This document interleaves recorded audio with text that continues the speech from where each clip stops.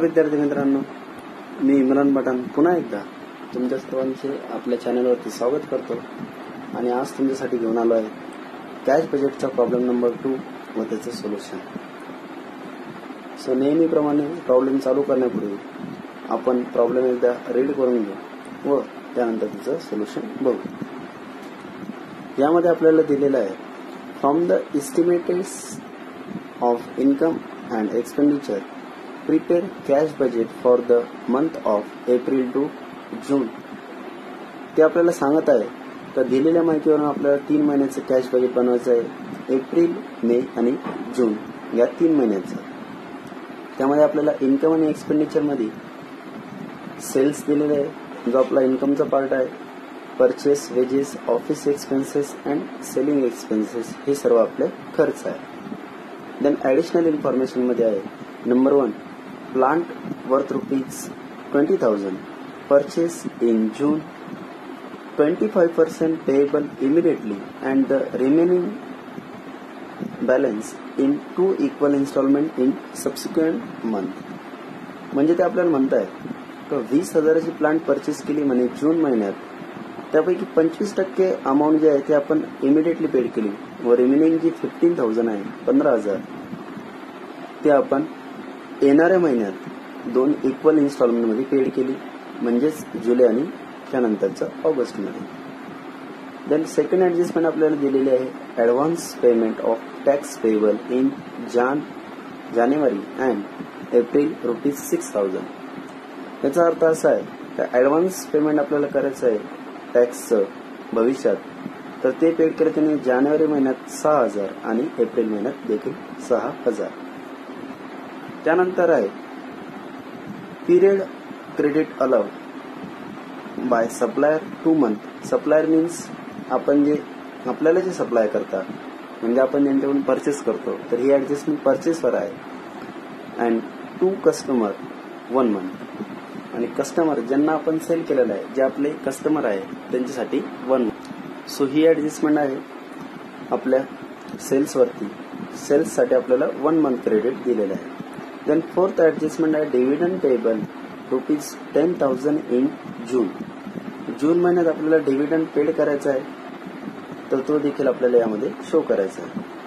Then delay in payment of wedges and office expenses 1 month. आता ते म्हणत आहे ऑफिस आणि वेजेस हे जे 2 खर्च आहे त्यांच्यासाठी 1 मंथ क्रेडिट आपल्याला अलाउड झालेला आहे.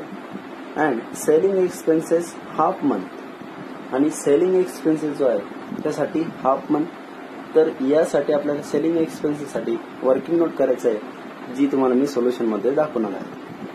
आणि शेवटी सांगताय accepted cash balance on 1 April ₹40,000 आणि 1 एप्रिलला आपल्याकडे बॅलन्स असणार आहे 40,000 40,000 रुपये. सो आता आपण सोल्युशन स्टार्ट करणार. सो याप्रमाणे आपल्याला सोल्युशन स्टार्ट करायचं आहे.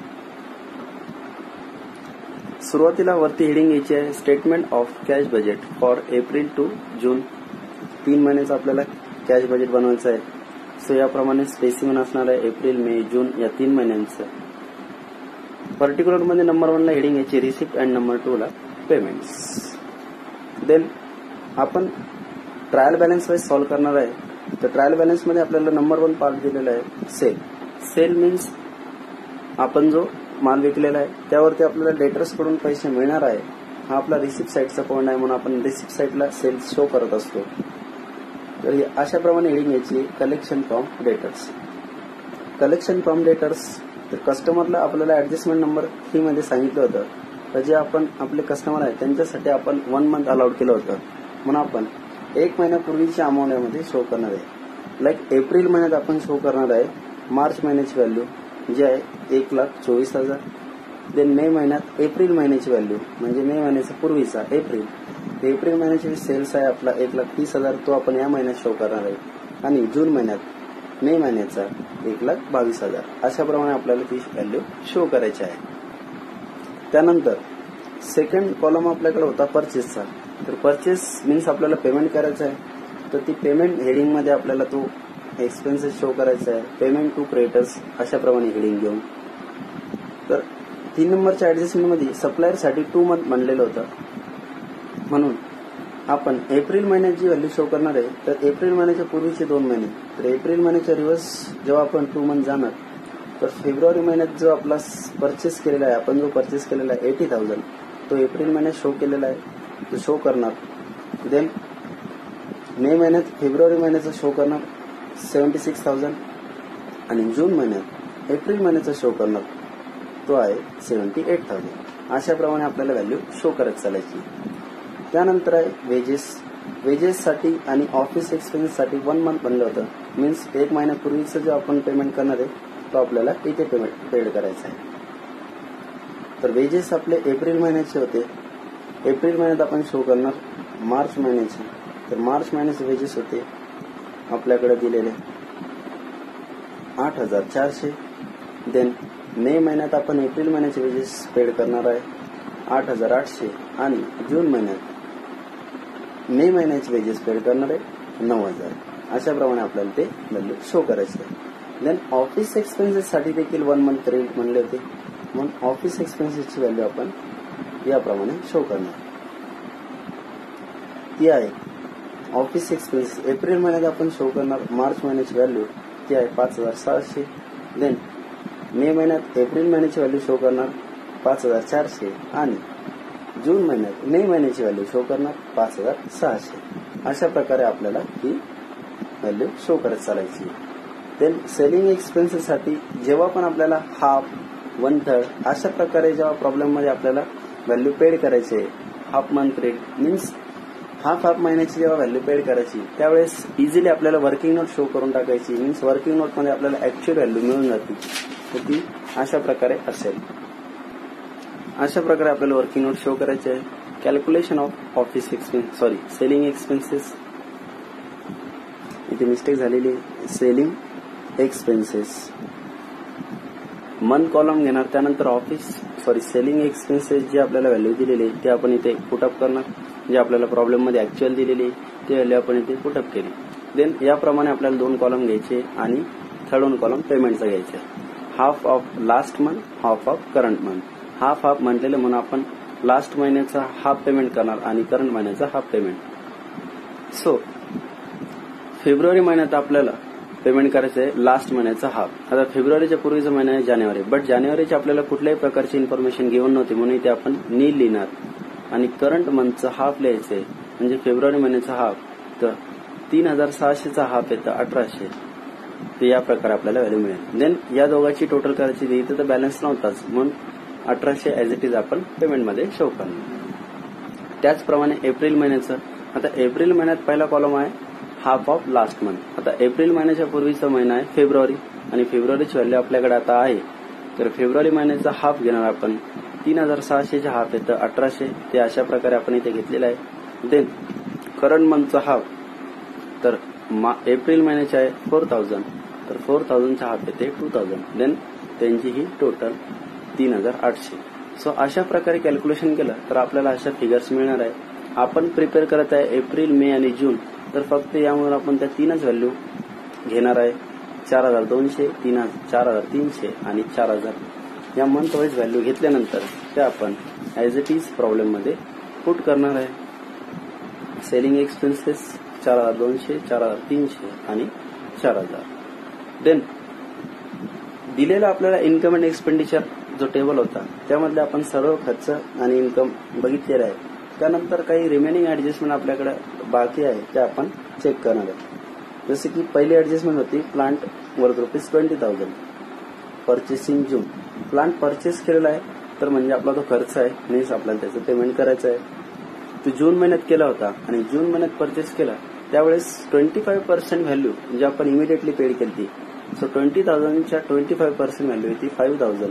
ते आपण लगेचच जून महिन्यात शो करणार आणि रिमेनिंग व्हॅल्यू ती येणाऱ्या महिन्यात पेड करणार होतं इक्वल इन्स्टॉलमेंट मध्ये. तर याच्यानंतरची इन्फॉर्मेशन मंथची इन्फॉर्मेशन आपल्याला दिलेली नव्हती. फक्त आपल्याला एप्रिल, मे, जून या 3च महिन्याचं कॅश बजेट प्रिपेअर करायचं होतं म्हणून बाकीचे आपण व्हॅल्यूचा विचार करणार नाही. देन ऍडव्हान्स टॅक्स पेबल हिची सेकंड ऍडजस्टमेंट आपल्याकडे घेऊन होती. तर ऍडव्हान्स टॅक्स आपल्याला पेड करायचा होता जानेवारी महिन्यात आणि एप्रिल महिन्यात. तर जानेवारी महिन्याचं देखील आपण अकाउंट मेंटेन करत नाही म्हणून जानेवारीची व्हॅल्यू आपण याच्यात घेणार नाही. बट एप्रिल महिन्याचं शो करतोय म्हणून एप्रिल महिन्याची व्हॅल्यू आपण यामध्ये शो केलेली आहे. देन मे आणि जून मध्ये काही येणार नाही, ते आपण डॅश खाली सोडणार. देन नंबर 4th ऍडजस्टमेंट मध्ये आपल्याला त्यांनी सांगितलं होतं dividend payable ₹10,000 in June. Dividend paid करायचा आहे जून महिन्यात, म्हणून आपण तो देखील पेमेंट मध्ये शो करणार आणि जून महिन्यात ती व्हॅल्यू आपण शो करणार. सो अशा प्रकारे संपूर्ण ऍडजस्टमेंट आपलं संपलेलं आहे, प्रॉब्लेम संपलेला आहे. आता फायनल स्टेज आपल्याला जी सॉल्व्ह करायची आहे ती म्हणजे कॅल्क्युलेशन. तर मंथ वाईज आपल्याला बॅलन्स क्लोज करायचा आहे. अगोदर आपण एप्रिल महिना क्लोज करणार, त्यानंतर मे आणि त्यानंतर जून. सो एप्रिल महिन्याची रिसिप्ट साईडची टोटल केली तर ती आली 1,64,000. त्यानंतर पेमेंट साईडची टोटल केली ती आली 1,04,200. यांना आपण हेडिंग दिली total receipt and total payment. Then त्यानंतर आपण क्लोजिंग बॅलन्स काढणार, मीन्स रिसिप्ट साईड म्हणून पेमेंट साईड लेस करणार एप्रिल मंथचं. सर ए मायनस बी केलं तर आपल्याला क्लोजिंग बॅलन्स मिळणार आहे एप्रिल महिन्याचा 59,800. ठीक आहे, अशा प्रकारे तो व्हॅल्यू असणार आहे 59,800. देन हा आपला एप्रिल महिन्याचा क्लोजिंग बॅलन्स असणार आहे. हा कॅरी डाऊन होऊन नेक्स्ट मंथ मीन्स मे महिन्यासाठी तो ओपनिंग असणार आहे. देन जसं आपण एप्रिल क्लोज केला त्याचप्रमाणे आपल्याला देखील मे क्लोज करायचं आहे. तर ती व्हॅल्यू आपल्याला मिळणार आहे क्लोजिंग बॅलन्स 95,300 आणि 95,300 हा क्लोजिंग बॅलन्स असणार आहे मे महिन्याचा. तो आपण कॅरी डाऊन करणार नेक्स्ट मंथ म्हणजेच जूनमध्ये. जूनमध्ये ब्राउट डाऊन केल्यानंतर जून महिना देखील त्याचप्रमाणे क्लोज करणार आणि आपल्याला फायनली आन्सर मिळणार 1,05,700. सो अशा अगदी सोप्या पद्धतीने आपण हा प्रॉब्लेम सॉल्व्ह करू शकतो. सो विद्यार्थ्यांना समजण्यास अगदी सोपा जाईल असा हा प्रॉब्लेम होता. विद्यार्थ्यांनी मला कमेंट सेक्शनमध्ये सांगायचं आहे का हा प्रॉब्लेम त्यांना कसा वाटला आणि जास्तीत जास्त शेअर करायचं आहे, म्हणजे संपूर्ण विद्यार्थ्यापर्यंत हा प्रॉब्लेम पोहोचला पाहिजे. ओके.